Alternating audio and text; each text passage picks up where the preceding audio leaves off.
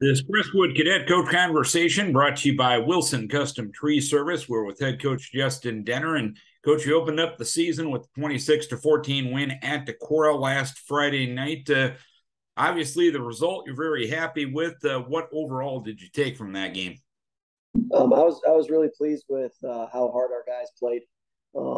We talked about not flinching. Things were going to go well for them. Things were going to go well for us. But when things did go well for them to stand tall and be ready for it, and both times they had a chance to tie the game in that first half. We had a big defensive stand down in the red zone, and then used that to turn it into points right before half, which was huge for us. And then when they scored right at the beginning of the second half, we responded again and scored to make it back to a two-score game. So our resilience and how hard our guys played was huge for us. Obviously, that was a big win for your program, and that's a win that's going to resonate in the community for a little while, beating a team that you haven't beaten for quite some time.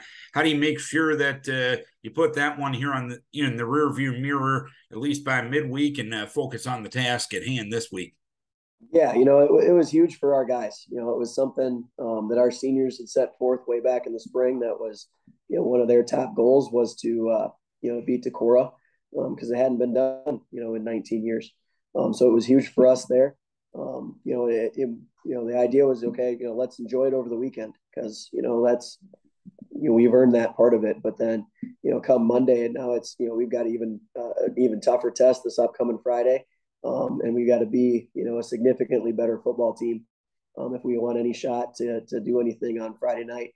And so that's what we've been trying to do is continue to get better. You rushed the ball for 277 yards and averaged 5.4 yards a rush. That doesn't happen without good offensive line play. How good was your line last Friday? Our line was outstanding. We had a couple guys, with a few injuries throughout the course of the game. One with a little bit of an ankle injury, and then we had some, everybody was kind of dealing with cramping on Friday night, and we had whoever we just threw in there, did their job, and we were trying. That was our goal, was to be the tougher football team, and they really stepped up, and the best part is we still have a lot of room to grow. And so that's what we're trying to do. But, everything that we did was, ultimately a testament to what they did in the trenches for us. A very good statistical night for your senior quarterback, Cole Butikoffer, 169 yards on the ground, 4 touchdowns, threw the ball a little bit as well. How would you assess his week one performance? Yeah, Cole did outstanding. He was we kind of gave a little bit of a different wrinkle with our heavy package for them that they hadn't seen yet, and that involved him carrying the ball a lot more than we probably would have liked. But he kind of had the hot hand, so we were riding it, and he read his blocks well. He was very patient.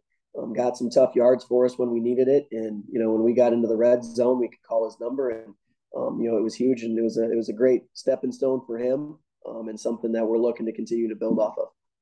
One thing on the defensive side of the ball, looking at the stat sheet, sophomore Brock Voina, 7 tackles, 5 solo tackles, also had a pick in the game. What made things work for Brock last Friday? Yeah, Brock's been steadily improving for us. He's a sophomore, a guy that we knew we had to get on the field in some way.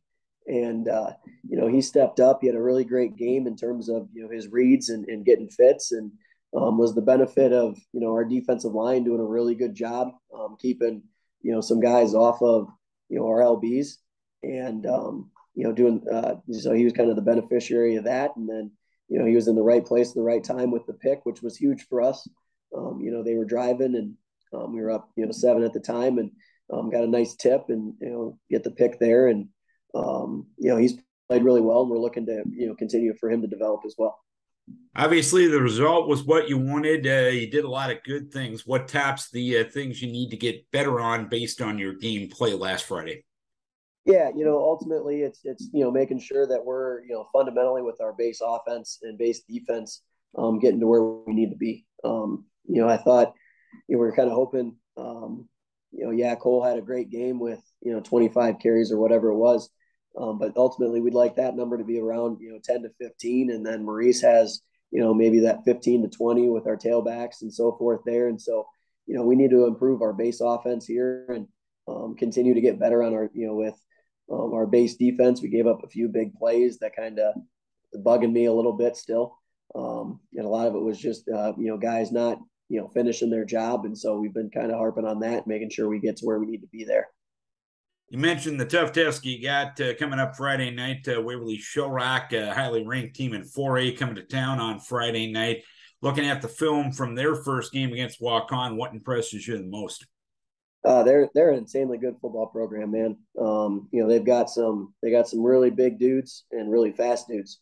Newsome, Haggerty is probably one of the best 1-2 punches you're going to get in terms of guys carrying the football or getting the ball in their hands.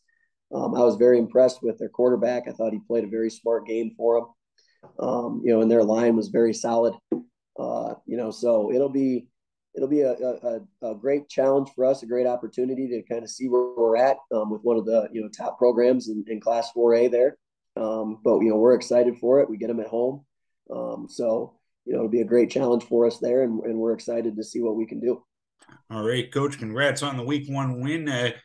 Keep your kids healthy. Hopefully, you can open some eyes with another great performance coming up this Friday night. We wish you best of luck. Appreciate it. Go Cadets.